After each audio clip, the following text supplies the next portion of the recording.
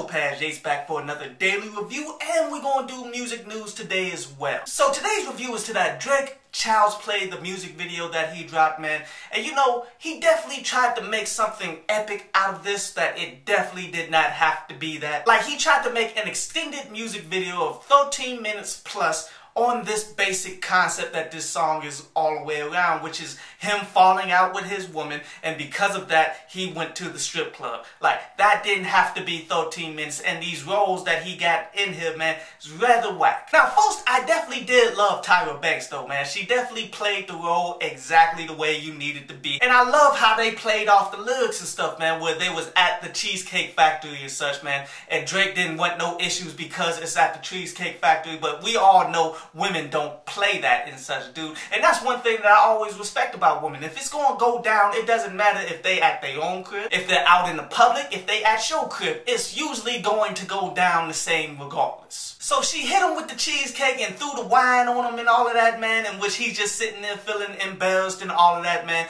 And then he continues to do his verse with all of that on him and such, man. And you know, Drake, he constantly does this in a lot of his videos and such, man, where it's almost like he's trying to become the new comical meme that everybody can take and go ahead and flip. I did enjoy that aspect, but my core issue with it is when they actually went to the strip club and they introduced the white owner, the son of the owner and all of that, man, in which I've seen this guy multiple times. He has been on multiple Drake videos and such, I believe. And they did like this long skit of him trying to be funny, man, and it just came off dry and came off really bad. Like, it almost came off as, we have to fill up this amount of time, so let's go ahead and give him this skit where he can just go and freestyle it, even though none of it was that funny and such, dude. Now, this particular song, I liked it more than most that was on that album, but it wasn't one of my favorites, though. And the video was a definite attempt to try to take it to another level, but it falls flat so severely, dude.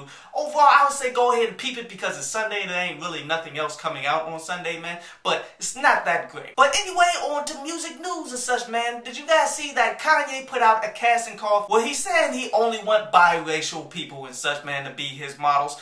And you know, a lot of people been ragging on that on Twitter, like he's pretty much saying no to dark-skinned women. And people may have a point on that, man, but yet, ultimately, this is something that we as a people need to get over, the whole light skin versus dark skin. The whole I'm biracial thing, man. Because here's the way America works, man. You are either perceived as black or you are perceived as white, bruh. Like, there's a ton of biracial people who slide in with the whole white crowd because nobody knows their history yet. But yet, when these white supremacists figure out that you got black family members and such that you disown and you just look light enough to fit in with them, then they gonna call you out and all but excommunicate you from their system. Yes, a lot of men put way too much value on light-skinned women and such, man, put that on a pedestal when there's just as beautiful dark-skinned women out there, bruh. Let me put it in perspective. Harrison, the ex-Patriots player that is a announcer and such on NBC, he came out and said that Kaepernick is not black, so he doesn't know what it's like to be black, and that is a lie. Even though he's biracial, tell that to all the white supremacists that slandering him on Twitter all the time, calling him the N-word all the time, bruh. He is more black than Harrison will ever be, because all he does is get up on TV and coon a lot. So next, J. Cole got 2 more platinum plaques, man, for singles Can't Get Enough and Crooked Smile and such, man. And you know what? His total career, he got 3 platinum albums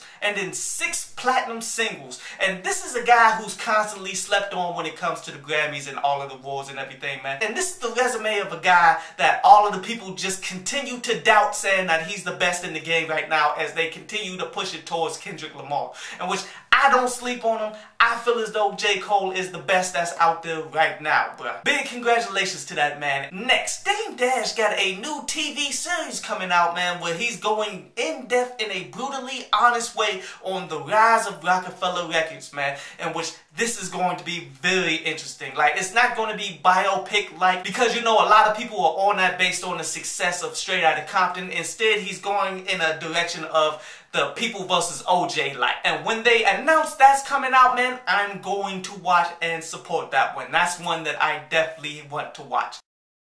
I hope you enjoyed the show. You can follow me at Twitter up there, and you can go to downloadpaz.com, that's down there, to read today's article.